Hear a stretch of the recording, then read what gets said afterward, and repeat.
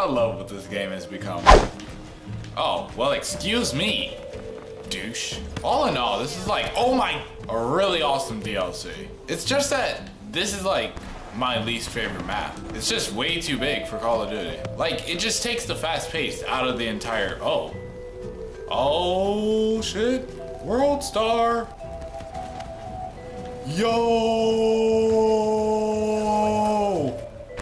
Oh, not going that way. Yeah, this is gonna be fun. Oh, I'm playing Uplink. I mean, it's not a bad map. It has like really awesome trick shot spots, but you know, I don't know. People just overreact to Call of Duty. One second they want change, then next they don't want change.